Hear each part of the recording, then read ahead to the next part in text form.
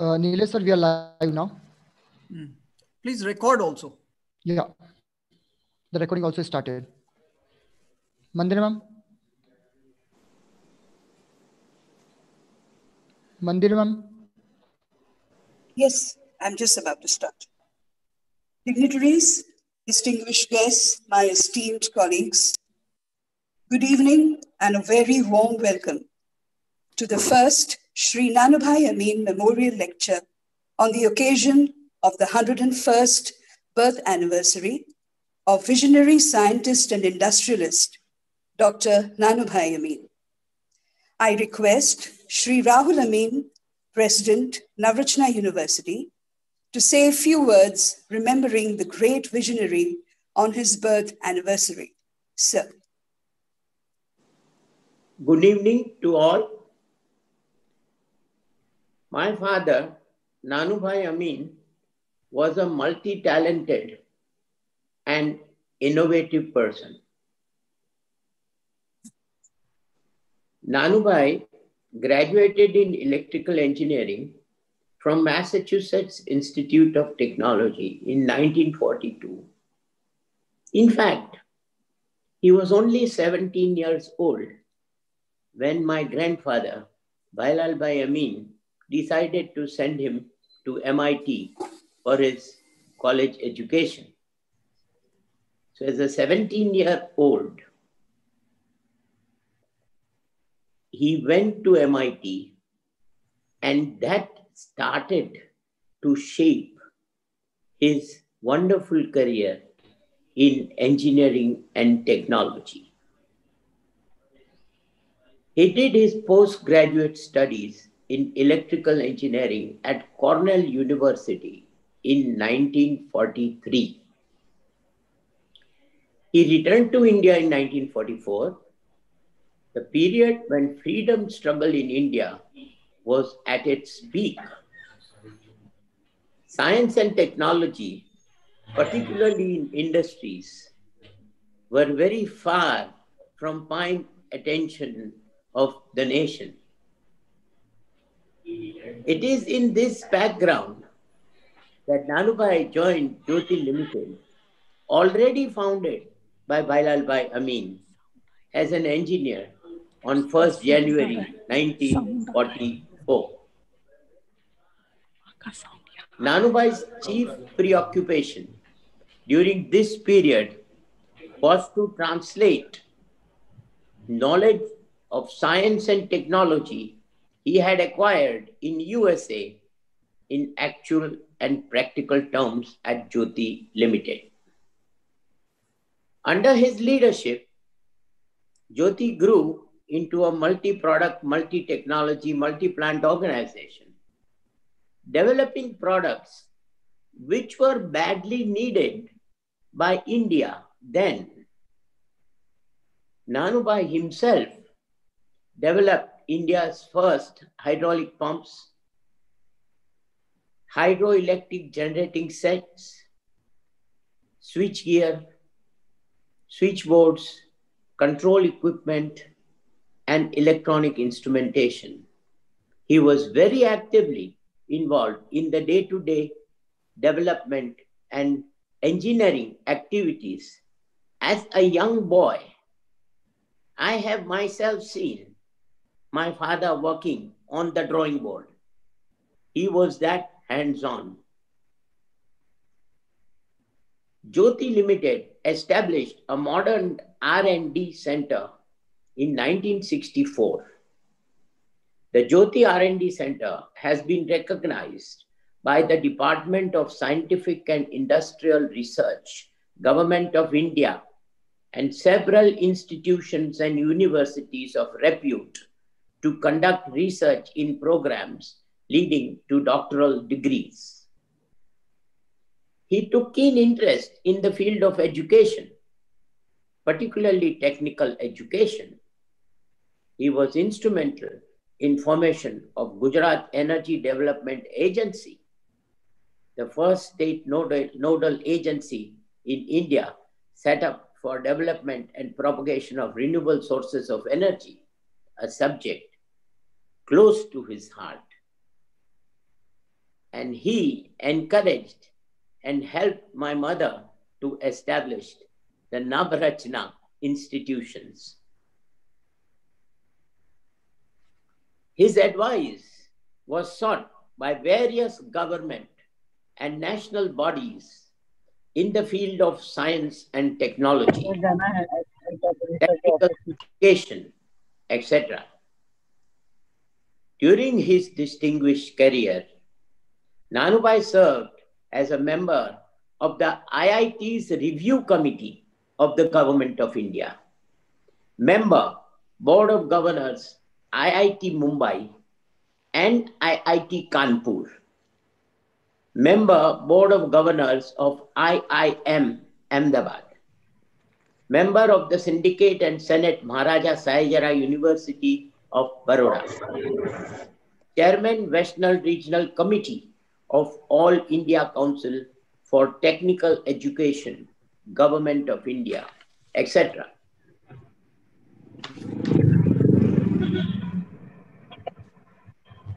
Nanubhai also took keen interest in the social and professional activities that promote health standards, develop scientific outlook, and preserve the environment, as well as the activities that improve agricultural productivity.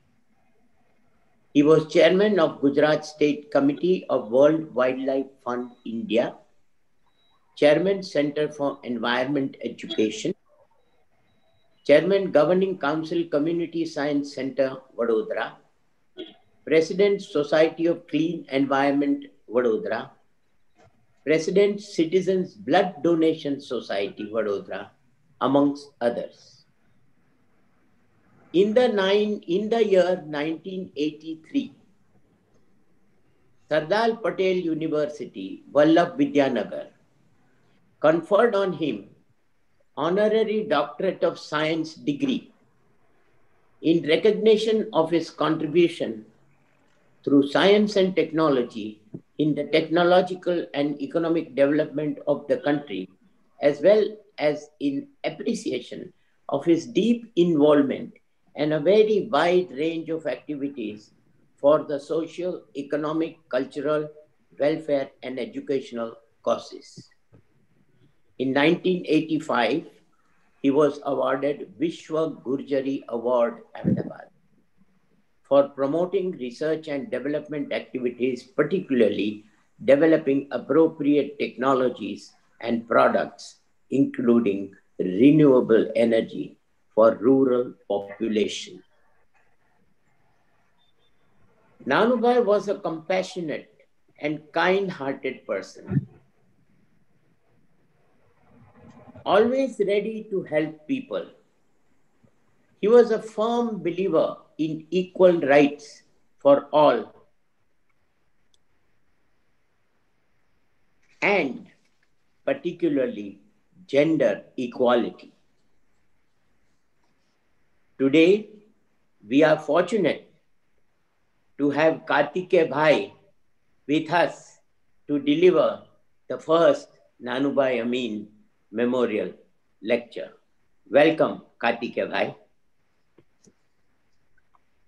Kartikeya Bhai has worked closely with Nanubhai at CEE and knew him very well. Nanubhai also had a great regard and respect for Kartikeya Bhai. I am sure we are all going to be enlightened by Kartikeya Bhai in today's talk. Thank you.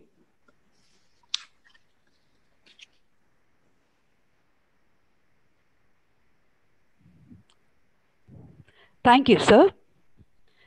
That was Sri Rahul Amin, President, Navratna University. I now request Dr. Nilay Yagnik, Provost, Navratna University, to say a few words on this occasion. Sir. Thank you, Dr. Mandira. I welcome everyone, all of you today, to the very first Nanubhai Amin Memorial Lecture organized by the Navratna University. I'd like to begin by a personal note Many years ago, in the 70s, early 70s, I was a small boy and I used to visit Vadodara to meet my uncle, who was a senior manager, senior person in the R&D division of Jyoti. One day, he brought home a device and he told me, just watch this small device. It was a solar cooker, early 70s. And in that, we actually cooked some food. And it was one of the tastiest foods that we had that day, tastiest khichdi actually, which we had that day. A few years later, he took me around to the Community Science Center. And I saw, and he would tell me that this is also founded by Shri Nanubhai Amin. Another uncle of mine would often tell me about the long walks that he would have with Nanubhai on the shores of Porbandar, where they would think and contemplate. This was in the early 80s, where they would think about how tidal energy could be used, how wind farms could be developed, how a renewable national grid could be developed. My uncle was working very closely with Nanubhai in Jeddah. He was one of the earliest heads of Jeddah at that time. So in all these areas, I saw a deep commitment. I understood that there was a deep commitment from Shri Nanubhai Amin to the fields of science, to the fields of education, to the fields of environment, and to make in India. And it is this ideas of Nanubhai, this philosophy, which we are trying to replicate in Navratna University. So the youngsters whom we are building are people who think from a multidisciplinary and an interdisciplinary perspective, who are thinking innovatively. How do you solve society's problems? How do you make things in India to solve the Indian situation and the Indian problems that exist? And this is also reflected in the strategies of our university, which we have been doing over the last couple of years. So whether it's the international collaborations that we are having with some of the leading universities of the world, or the collaborations we have, the deep level collaborations that we have with various industries, which cover various aspects, including research, or the newly established centers, which will be the engines for research in our university in the years to come. The centers for education, the center for public health, the center for heritage, the center for professional education, and of course, the center for environment. In fact, today's entire program is driven by the Navratna University Center for Environment Research and Innovation. I'm very happy, therefore, and I'm so grateful that Mr. Kartikeya Sarabhai has accepted our invitation to speak and to deliver the very first Nanubhai Amin Memorial Lecture. Thank you. Thank you, sir. I now request Dr. Vandana Talegaonkar, Associate Professor from the School of Liberal Studies and Education, to introduce Shri Kartikeya Sarabhai.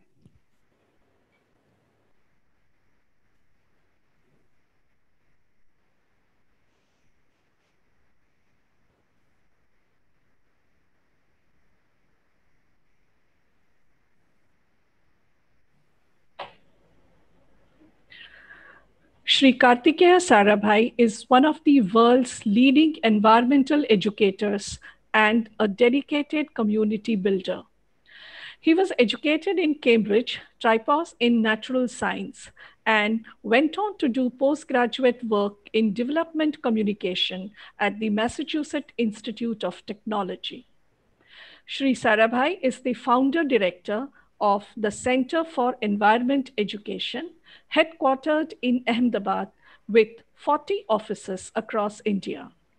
Shri Sarabhai's primary focus is on the greening of India's formal education system and initiatives for biodiversity education. He is a trustee of the Sabarmati Ashram Preservation and Memorial Trust. Shri Sarabhai is also a member of the many committees set up by the Government of India and other organizations. He is a recipient of 2016 International Brandwayne Medal by Brandwayne Institute and the IUCN CEC in recognition of his lifetime work for inspiring new generations to experience, embrace, and love nature firsthand. In 2012, the President of India conferred him with Padma Shri, one of India's highest civilian awards. Shri Sarabhai is the chair of the Earth Charter International Council and the chairholder of the UNESCO Chair on Education for Sustainable Development and the Human Habitat. He is the co-chair of the first priority action area, Advancing Policy of the Global Action Programme. As a well-known advocate of education for sustainable development, Shri Sarabhai has actively contributed to the global negotiation processes around the UN DESD and the formulation of Sustainable Development Goals. Welcome, sir. Thank you, Dr. Vandana. It is with great pride that we present the University Anthem on this occasion. The University Anthem captures the essence of what Navrachna University stands for. It gives a profound message: be what you want to be, highlighting the initiatives and activities designed at Navrachna University for students to realize their potentials. It also highlights the university commitment to academic excellence via innovation, experimentation, and research. A request to all to please rise for the University Anthem.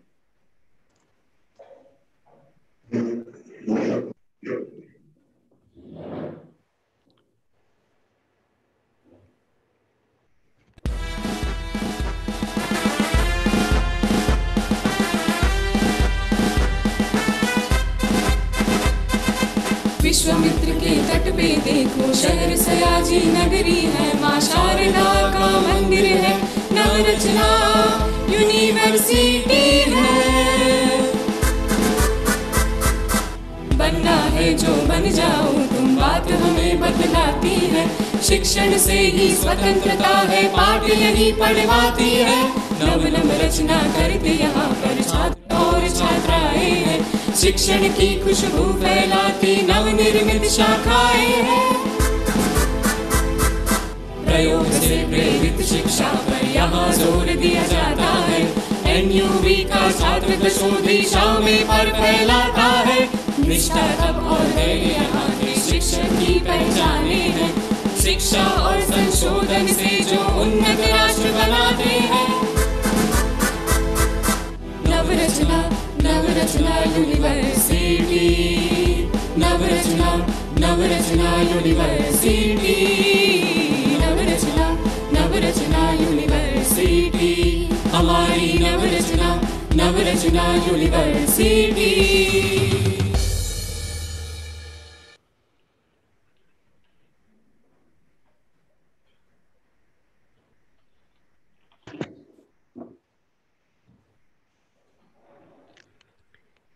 Shri Nanubhai Amin was a staunch believer in renewable sources of energy, considering depleting conventional sources like coal, oil, etc. Gujarat state was the first state in India to realize the necessity and importance of development and popularization of renewable sources of energy. And Gujarat Energy Development Agency was set up under the chairmanship of Shri Nanubhai Amin. Under his leadership, Jeddah made tremendous progress in developing, harnessing, and popularizing renewable sources of energy. Setting up of a nodal agency for renewable energy sources in Gujarat was considered as a model for other states in India. Today, on the occasion of his 101st birth anniversary, we are indeed honored to have with us Shri Kartikeya Sarabhai, who will speak on leadership in environment and sustainability. Sir.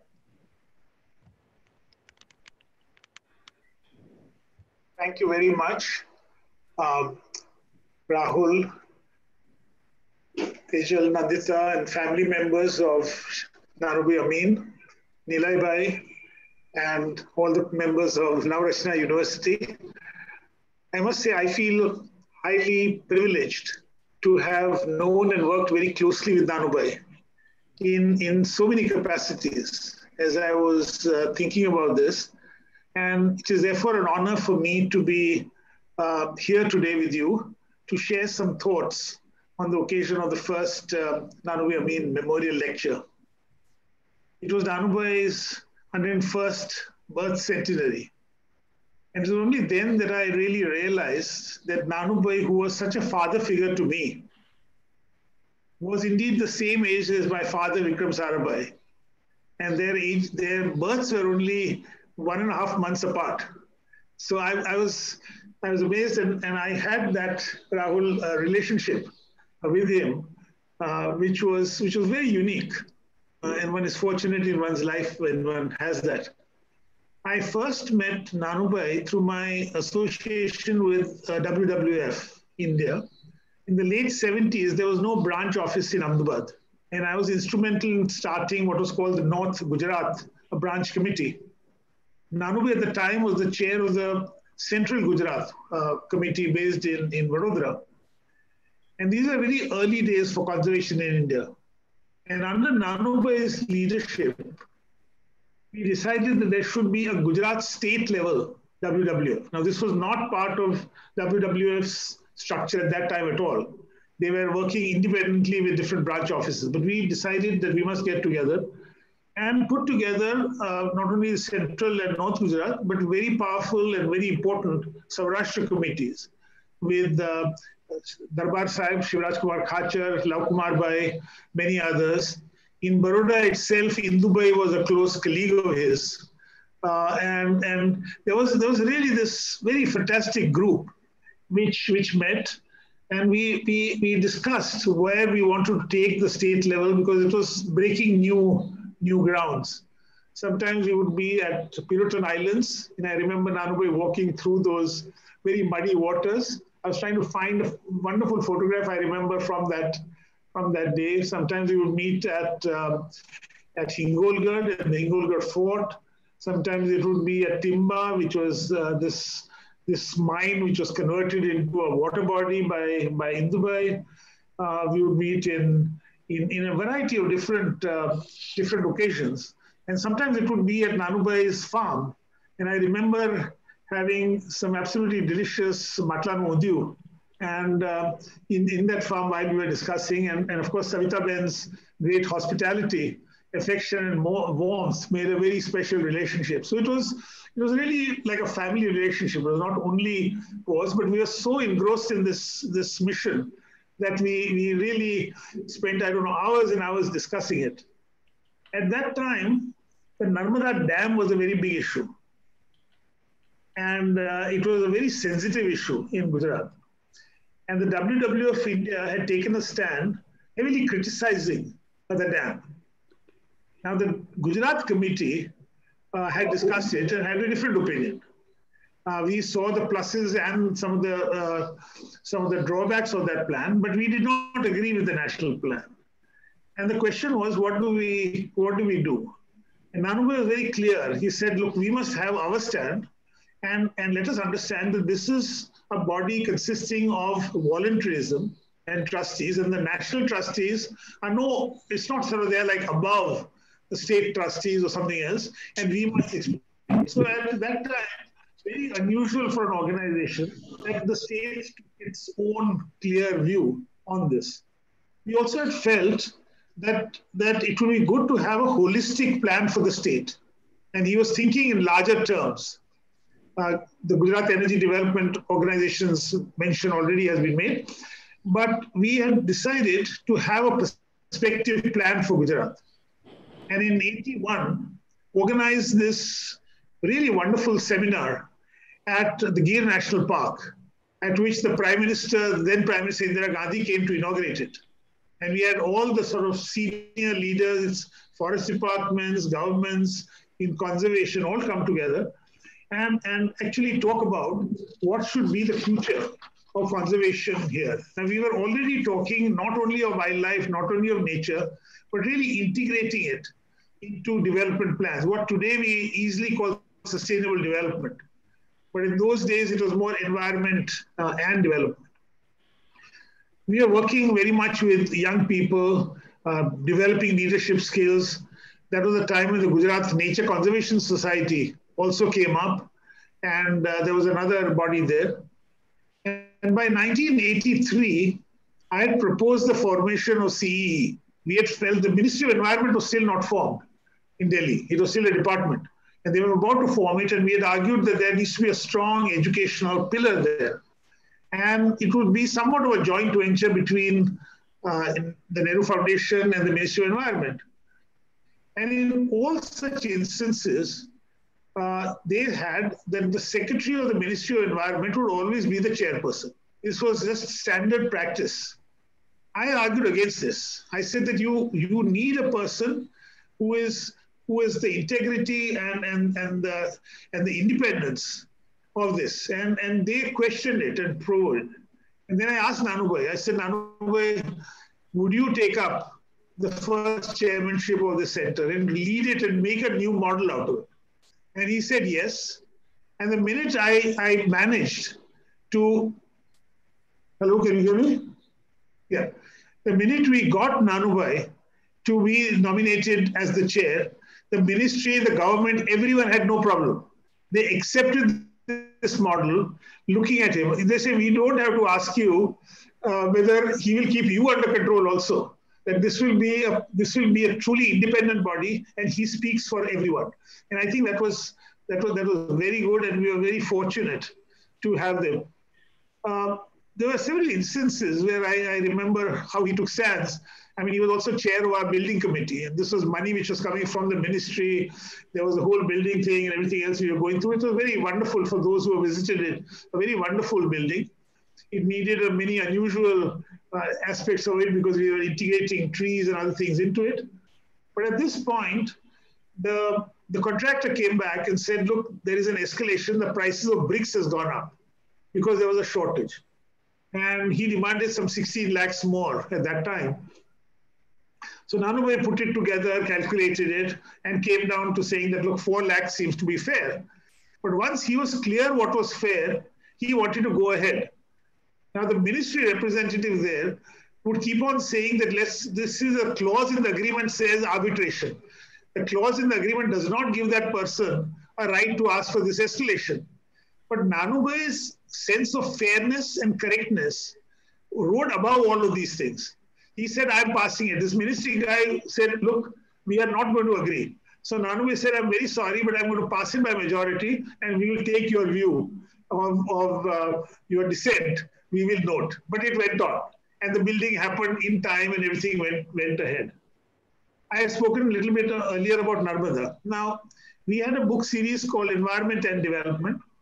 And we had done a book by KJ Joy and Suhas Paranjpe from Pune on the Narmada. Now, what they had done was it was a wonderful book because it talked about a different way of approaching the same problem. Instead of storing all the water at the top point, you stored some of the water at the end points. And you also believed in recharging and everything else. And it was a different approach, an interesting approach. Nanubhai liked it. And Nanubhai said, we must have a talk with the government. So he spoke to the government, and the government refused to say, because they're so sensitive, that I will not come. We will not participate in any meeting of an NGO or a non-governmental body or someone else which talks about the Narmada, because it's too sensitive. Now, how do you do it? Nanubhai said, I'm determined to call them to the meeting. So he literally negotiated with them, with the Gujarat government. I remember him on the phone, and he said, okay, this methodology which is being talked about is not only relevant for Narmada, it is true for all dams. So we will promise not to use the word Narmada in the entire meeting, and you promise to come. Now, with that type of compromise, the Gujarat government participated, we discussed all the points, but the N word was not used. The Narmada word was not used, and yet we had a very fruitful discussion. Now, finding a solution like that of involving government is not easy. Another important case at that time was there was a Narayan Sarovar sanctuary in Kutch.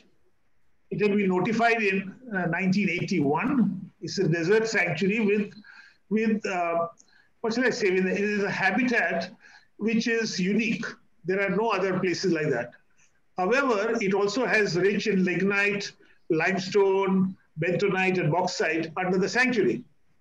Now, Gujarat government said, look, how can we keep it as a sanctuary? We have to exploit this. It was certainly under threat. In July 1993, the Gujarat government decided that the sanctuary, which was 766 square kilometers, would now become 95 square kilometers. They denotified it. And in 16 different packets, it would have completely destroyed that sanctuary. Dr. Preeti Nambiar had just joined CE, and she ran a virtual campaign in Times of India on this issue. Nanubhai very much supporting her and looking at what was being done. And the matter went to the Supreme Court. And the Gujarat government, they didn't like what the intervention was, because in those days, environmentalists were not called environmentalists. They were always referred to as so-called environmentalists. The word so-called was almost always joined, because the credibility was low, except for Nanubhai. Nanubhai's own credibility was very high. And as a result of that, then I remember several discussions which Nanubhai had with different stakeholders, with the company, with others.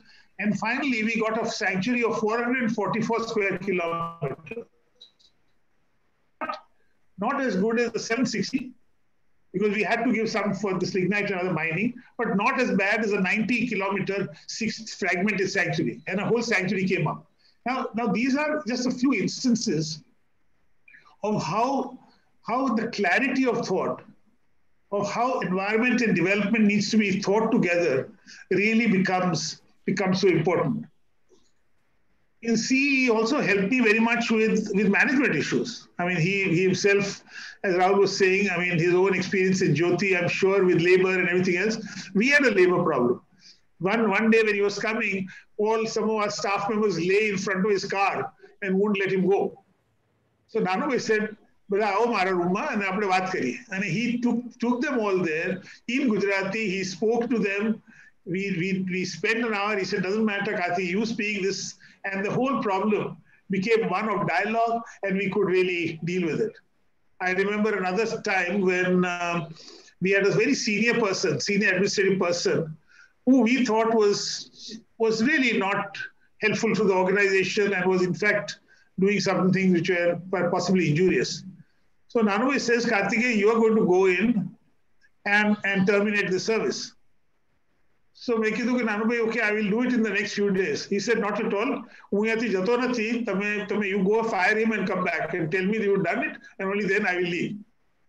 So it's not so much in my character to do that, but I went there, I followed his instructions, did that, and I came back, and we were so much the better for it. So it was a variety of instances, and I could go on and on like this about so many other things, both in terms of the technical issues, management issues, dealing with government, how you do it, and others. And he's laid really the foundation of what became the center, what has become the Center for Environmental Education. His help with me was not only confined to the environment field, I should also add. In 1995, my uncle Gautam Bhai passed away, and I was suddenly made chairman of Ambalal Sarabhai Enterprises. And here I was in a corporate environment, and it was Sarabhais were going through a very difficult period at that time. And I went to Nanubhai, and I said, "I do want someone who can be a really true, independent, strong director who understands issues and can say it exactly like it is." He says what he wants, and he says it. And I think he joined us.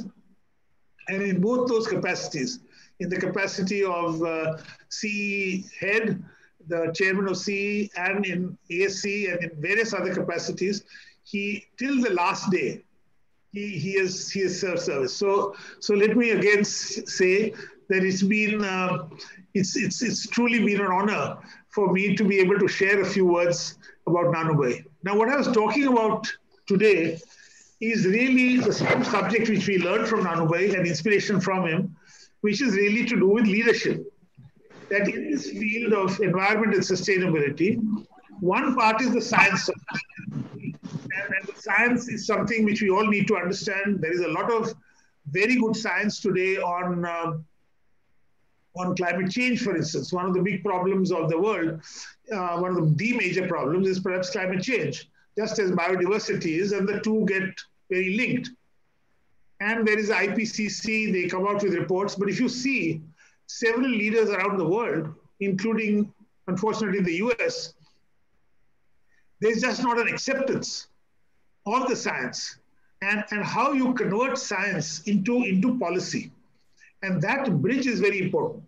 Rahul did say about how Nanubhai, coming back from MIT, takes science and takes it into industry, takes it into his, into whatever he does. Because he, in many ways, like my father, saw science as a way of solving development problems, not as something separate from these. So science was for human development, was for, in this case, say agriculture, was for supplying water, for something else. And how do you make it really more user-friendly? How do you make it more efficient? And this is the type of leadership we want. So when we were doing environmental education, in Hyderabad, I remember, and at that time, young girls, 10-year-olds, they said that, they told CE that you talk so much about the footprint. The footprint, as many of you know, is the way we tread on the planet. When we consume something or when we spend resources, we do a footprint. And the footprint has become very large. In developed countries, it's huge. It's about 8 hectares per person, much more than anything can be afforded. But they came out with a symbol of the handprint. And we asked them, what does the handprint mean? They said the handprint means what you can do, how you can convert your education into positive action. And that gave us the type of strength and idea which we took in 2007. We took it to the United Nations UNESCO International Conference. It was greeted very well. And today, I'm happy to say that a concept which has started in India, in a small school in Hyderabad, taken by CE, it's being used by numerous groups all over the world of how you take positive action by students. Now, as all of you know, the direction of development was also something which we were all struggling with. And in 2015, the United Nations came up with the Sustainable Development Goals, the SDGs. Now, SDGs gives you targets and goals very clearly as to what you need to do. So we felt, how can we take this to the students? How can we take it to university students and bring these concepts together? So we formed a program, which I hope we will do it at Nilay at Navrachna at some stage. We brought a program together of combining SDGs and the handprint concept into a lab which students participate in, and they use their education in a demarcated area of the geography of the village or the city to actually implement ideas. Now, I think that concept of getting people to actually change, to do things, is very important. We had a national program called Paryavaran Mitra, and my colleague was just telling me that one of our students, for instance, from a village in Gujarat, felt that there needs to be change at the panchayat. And at that time, there were no panchayat elections in his village. They used to always nominate. So he got them to have an election, and lo and behold, this young man becomes elected. One of our students becomes elected as the panchayat head. And as a sarpanch, then he converts so much of his knowledge, especially in water, something which is very close to Nanubhai's heart, water and water conservation, into that village, and actually shows what you can do. We have a major program with the United Nations Environment Program called the Plastic Tide Turner. And many of you in Vadodara have participated in this program. We have wonderful student reports from Vadodara of people who have participated in this. But the whole idea was, how can we decrease the single-use plastic from being disposed in ways in which it absolutely jams our riverways. It has a disastrous effect on the oceans. It is not recyclable. And what do? And I think here is a campaign. So these things can't only be solved through national level leadership. The Prime Minister has been very clear, and Narendra has been very clear that our lifestyles have to change. If our lifestyles don't change, we will not be able to have this environment revolution. And lifestyles can't be changed through a parliament, act of parliament. They change through education. And therefore, to again have the opportunity of speaking today at an educational institution is great, because that's where the change will happen. And Nanubhai's belief in young people, in changing young people, what they did was really quite remarkable. We had a program called Gram Shilpi, and the Gram Shilpi was taking students who were going to the Gandhian Vidyapits or Gujarat Vidyapit, an institution like that, and giving them a 2-year grant to go to a village and be a change agent. And surprisingly or otherwise, we found that so many of them continue to be there, bringing in new technology, bringing in change through technological innovations. And again, a subject very close to him, which was in fact technological innovations. And how do students really look at something and do it? One of our early projects, I remember Nanubhai discussing this with him also, was about the Nirdum Chulas. Nirdum Chulas were supposed to take smoke away from your hut. And smoke, as you know, is a major indoor air pollution effect. So a new chula had been developed. And in this chula, we found that people were not using it. So we went there to understand what was wrong with this R&D program. And the problem was that they said that all the heat was being directed to the center of the rotula, while as they like it crisp on the side. So they had made holes in the Nirdum Chula so that it would do that, and in the process, completely destroyed their design and made it even less efficient than their normal one. Now, we were discussing this to say how an R&D institution can't be an ivory tower institution. You can't have men who have never made a rotolo designing a chula for women who want to make a badrino rotolo. You know, you have to have seen it. You have to be there. You have to feel with people. And that was, I think, Rahul's point about the hands-on part of his whole approach.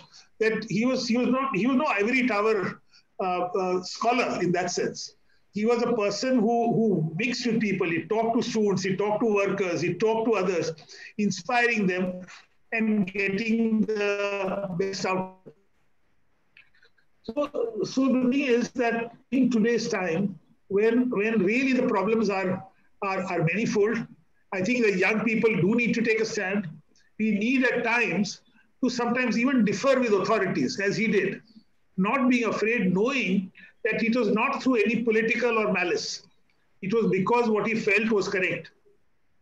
And those same governments, same people who initially might have opposed him in that, came around to say how well you have done that. Because of the conviction that he was doing it purely from the point of view of what is good for either the state or the nation or the world. And that's how he approached the problem and took it forward. So today we look upon the life of Nanubhai as a way of taking some inspiration from that. What it constitutes a leader, it's not so easy. What does courage mean in this? What does plain speaking mean? How do you bring science into what you say? And how do you take forward so that our problems of environment and sustainability we can overcome? So thank you very much. And thank you for giving me this opportunity to share some ideas, some thoughts about Nanubhai. Thank you.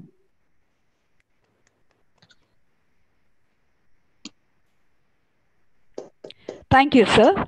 We thank you for a very insightful presentation. We are grateful for the time and efforts you took to share your thoughts and experiences with the Navrachna fraternity. I'm sure the audience would have a number of questions. We invite questions from the House, and I request Dr. Sandeep Patil, Associate Professor, School of Science, to please coordinate. Thank you, Madam. Thank you, sir, for an illuminating talk.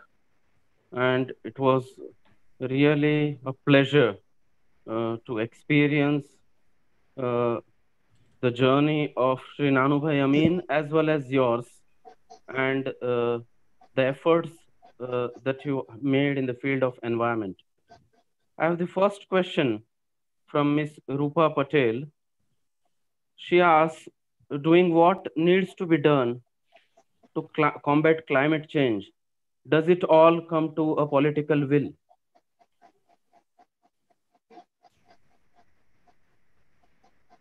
The political will, of course, has to be there. And as I said, it was very disappointing internationally when the US withdrew from the 2015 Paris Agreement. And one would think that, do we write off America, which after all is the largest economy in the world? But the point was, it is not only the political will. America has done remarkably because many of their states have done remarkably well. Many of their corporations have done remarkably well. Many of their universities have done remarkably well. So it is not to say that it is all centralized in one political will. It is your will, Rupa, and my will, which also makes a difference. Do I do everything I can within our half? Can we change a little bit? And climate change is certain things which has many, many impacts, many ways in which it is dealt with. It is every time I take a decision to transport, every time I decision whether I use a public transport, do I walk, do I cycle, do I buy a diesel vehicle, every one of those decisions have got something to do with climate change. If I plant a tree and I green and I do more sequestering, that has got to do with climate change. If I waste electricity, that has got to do with it. And please remember, it is so much in our culture. Much of savings and recycling is really in our culture. Some months ago, I remember I left the lights on and I was just going down to the office, and the lady who works here, she's not literate. So she tells me, she doesn't switch it off. She tells me when I reach downstairs, she says, "Sahib, apne light chalu rakh bhuli gaya nahi tumhe?" So I go up and I switch it off. Now see that is part of our history. It's part of our parampara to understand that we don't waste, we don't throw away things.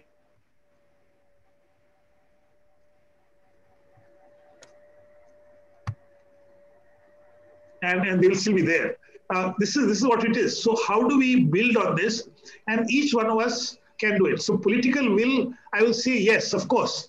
But political will and our will, each one of our wills is what is important. Thank you. Okay. Thanks, sir. So there's another interesting question from Dr. Darshi Bakshi, faculty at Navratna University. According to her, solar energy and other non-conventional sources of energy are being extensively used in residential purposes also, and more so in industry. Will this help in mitigating the challenge of climate change? Of course.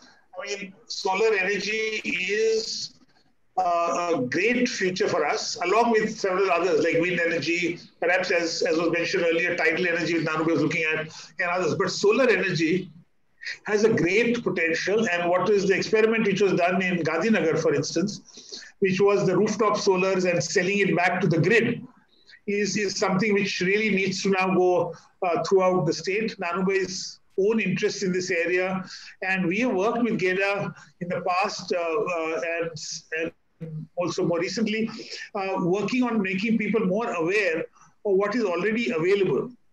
I always also like to say that sometimes when we think of solar energy, we only think of a PV cell and then how we bring energy here. We don't think of all the chilies, for instance, which are dried on a piece of cloth outside through what I call Sida solar, because it is under the sunlight that we dry it, or we do it. We don't use it. So solar energy in our country does not only mean this. It can also mean keeping a window in a school at the right place so that you have more light and you burn less. I remember one of our projects in Australia where we were working with students, and at the end of the project, the only solar energy thing which they did was to make a new window in the right direction, put a glass on it, so that they needed to use less light, electric light. So I think we can be very creative in what we do and come up with solutions. But solar energy, of course, is a very important part of it. So there is another interesting question from Madam Sublakshmi Amin. According to her, on an organizational level, whether it is a small or medium enterprise or a large corporation or a university, how can people be involved regarding conservation, meaningful conservation efforts? I always feel that in an institutional setting, whether it is an MSME or even more so a university or a school, forming some sort of a group which provides the discussion forum and the leadership to make that institution more sustainable is a very important part. They would meet and they would go through everything. They can go through how much electricity you do. Do you need to change lights to an LED? Or how much water you consume? Or how much greenery you have? Or how is your waste managed? And I think making a plan of action for that industry or this is very important. In the case of industry, it also is to do with the whole supply chain. Because sometimes you might find that you are doing nothing wrong, but your supply chain is such that it is really causing major environmental damage. So if you take industry now, there is very much a cradle-to-cradle type of approach. The whole concept of extended producer's responsibility is also very much there. It's some places become law. When I give something, suppose I sell my things in a packaging which cannot be recycled, or I sell it in a way which can be. In many cases, in Maharashtra and Pune, for instance, all the Tetra Packs are collected back because there's a small price to it, and the school takes it back and does it. Small things. So I would suggest that the way an institution takes it forward is to first form a group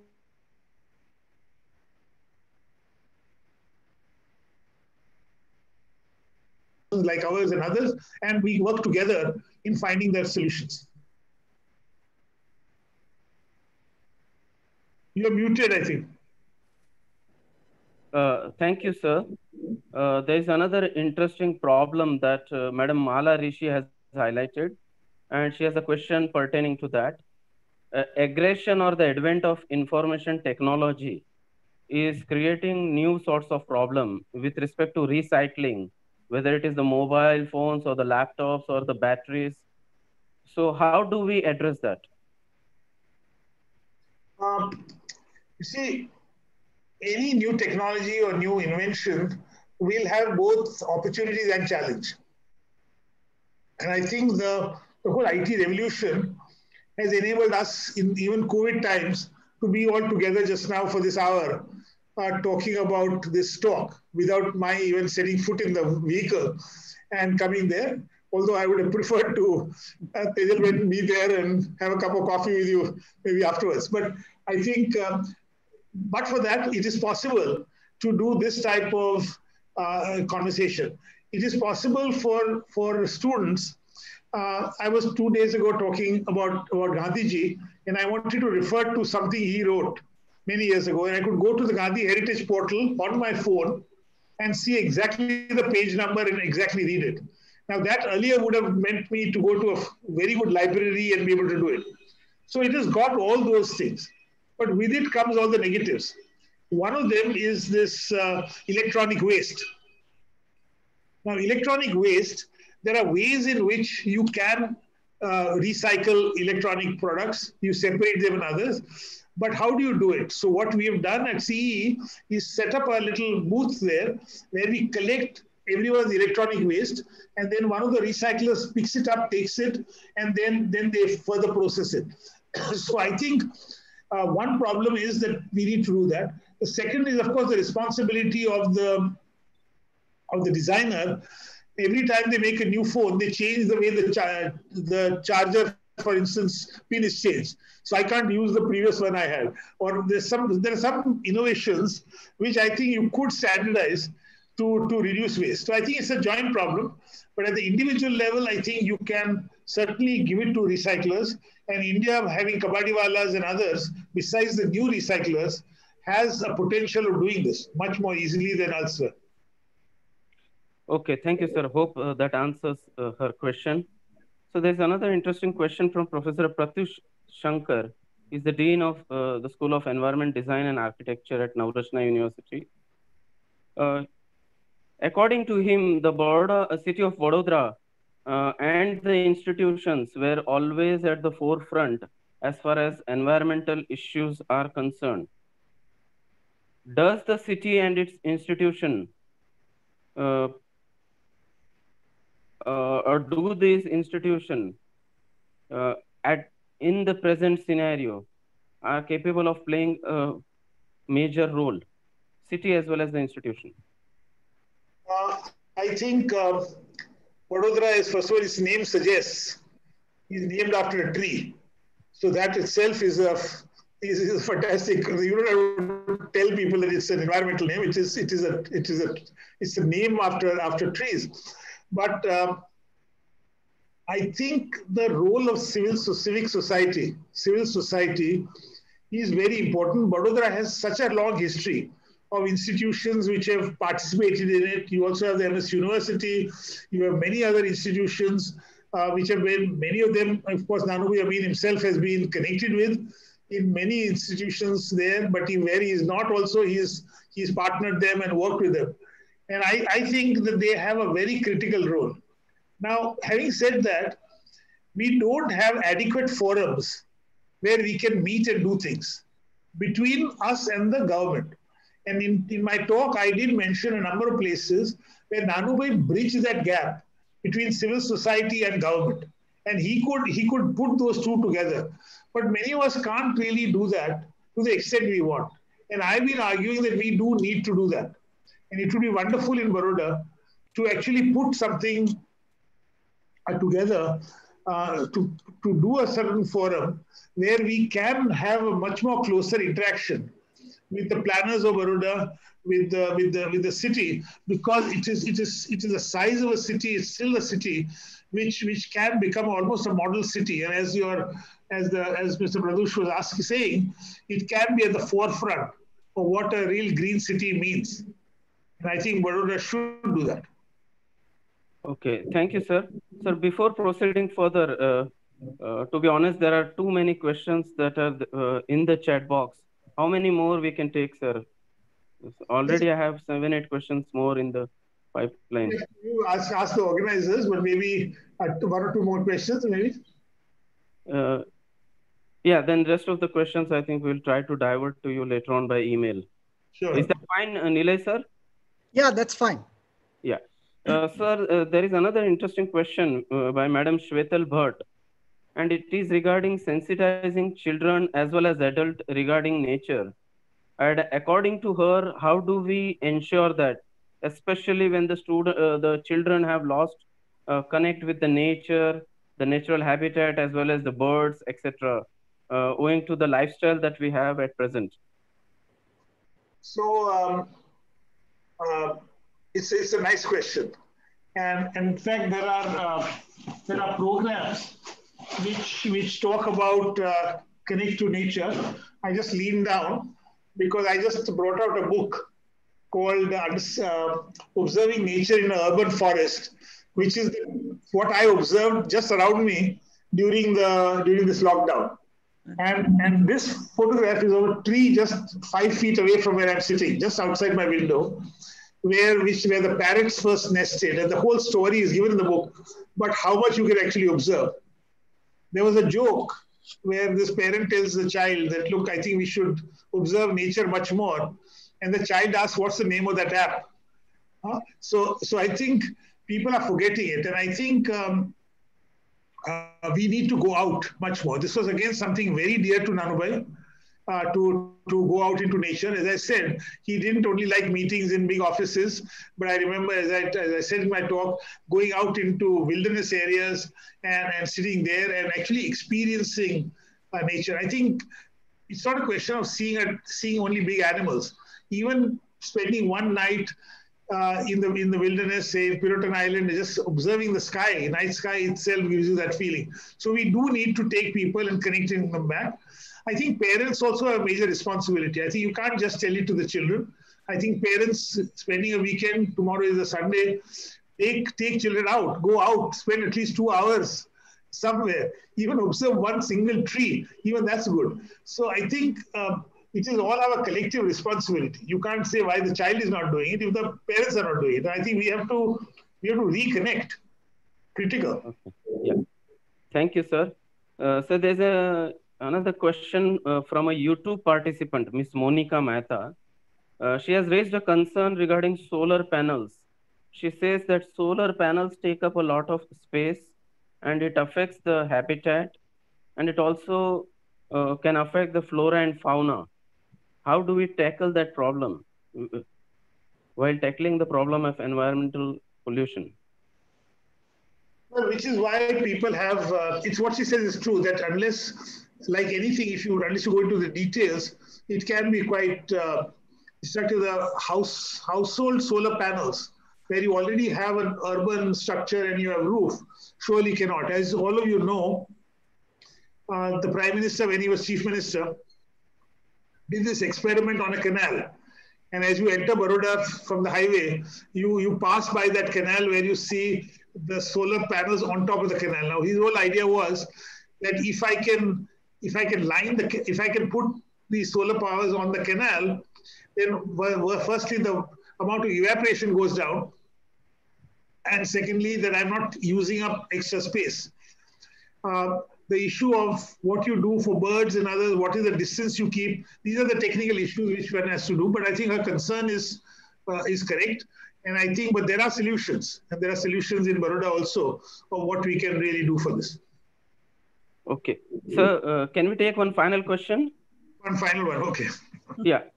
This is again from a YouTube participant, an architect, Sri Kintan Shah. He asked that how do we achieve the sustainable development goals, especially when we have to keep the planetary boundaries in mind. So how do we ensure the sustainable development goals? Well, sustainable development goals, yeah, the SDGs are really minimalistic goals. They are not sort of aspirational targets. They are really what is the very basic we need to do. And I think instead of all of us thinking only globally what we can do, what I mentioned was that through our SDG handprint lab, we ask people to look at the goals in a limited space. It could be your neighborhood, it could be your society, or it could be even as large as Baroda itself. That if we have to apply SDGs to Baroda, what are the things we need to do? What do we need to do with energy? What do we need to do with transport? There are certain sectors which are big.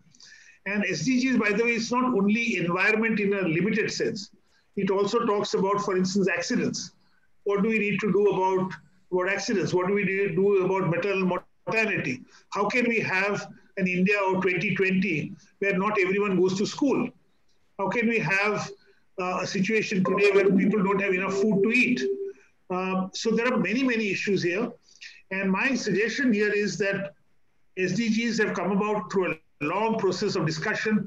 We and C and I was very much part of that process of India negotiating at the UN. We were supplying data from Indian ministries to our foreign office there. But the SDGs, don't take them as sort of perfect examples. They are not. But they are a good start to build up a discussion. So I think we should make local plans. And as I said, it was wonderful with Nanubhai to make this plan for Gujarat. And in many ways it is still valid, because a whole lot of those things from that have not been done. It was making a plan, it is to make a vision. And I think if we collectively as people from Baroda, if we have a vision of where do we want to take our city, what would we like our city to be when the 10th Nanubhai Amin memorial lecture is being given. What do you want? What do you want that speaker at that time to say? What has happened? And I think if we can think of that way and say that in 10 years we would like to do these things, you will be surprised we can actually do it. But it requires a will and it requires leadership, which is why the title of this talk, that leadership in environment and sustainability, it requires that leadership. It requires leadership in a decentralized way through a number of people, and educational institutions play a key role, but so do industry, so do government. And it is a combined leadership and having a way in which people can work together, share things, that we will go forward. Thank you. Okay. Thanks a lot, sir. It was very kind of you. The question and answers session got stretched a bit. We are thankful to our participants also for their overwhelming response, and hope they will excuse us for missing out some of the questions due to paucity of time. Moving forward, on the occasion of the 101st birth anniversary of Sri Nanubhai Amin, Navrashna University has an important announcement to make. I request the permission of Sri Rahul Amin, President Navrashna University, to declare the Navrashna University Sri Nanubhai Amin Science and Environment Debate open. Rahul Amin, sir. I declare the Sri Nanubhai debate open.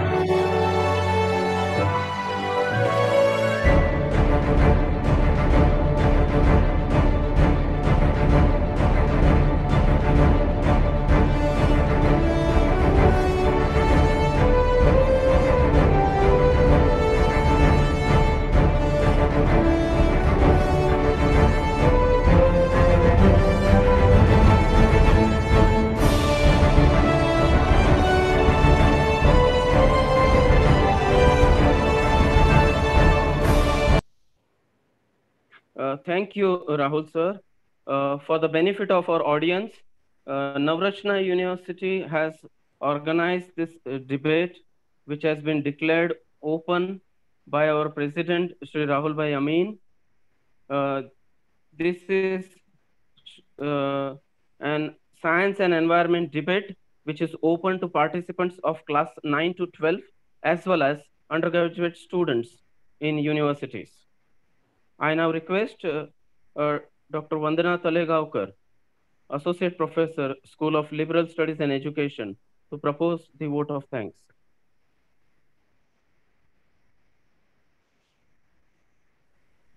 Thank you, Dr. Sandeep Patil. It is my honor to propose a formal vote of thanks at the conclusion of the first Sri Nanubhai Amin Memorial Lecture Series.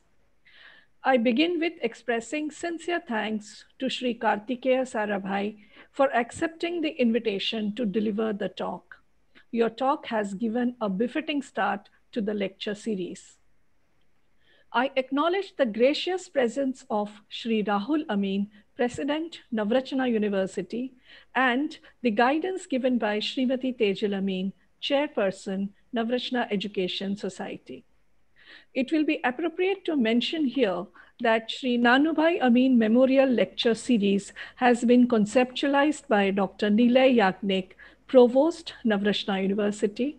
Thank you, sir, for creating this platform. I appreciate the presence of members of Board of Governors, Board of Management, Academic Council, Academic Advisory Boards of Navrachna University, who are with us today at this lecture series. My sincere thanks to all the attendees for being with us. Thank you one and all, and have a pleasant evening.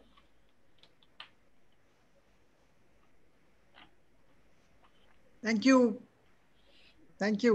Nilay sir. Nilay sir. Yes, Sandeep. Sign off. There is one more announcement that Tejal madam would like to make. Oh, please, please. And after that, we close. Yeah. Oh, yeah, yeah. Madam. No, I just wanted, if Kartikeya bhai is still there. I'm here. Yeah, yes, Kartikeya bhai, your book, Nature in an Urban Forest sounds very, very, very interesting. And I think when we are talking of education and molding young minds, creating that perspective, we would like to use this book in our school, maybe middle school or high school curriculum as supplementary reading. So I will get in touch with you for that. It's also on Amazon, so you can also. Okay. No, we'll have to talk to your publishers directly because we will require large quantities. Yes, please. Yes. Very nice. Yes. Thank you. Yeah. We'll talk about it. No, this is important. We have to get our students, we have to get our young people to see what is around them. Thank you. It will be very nice. Yes. Thank you.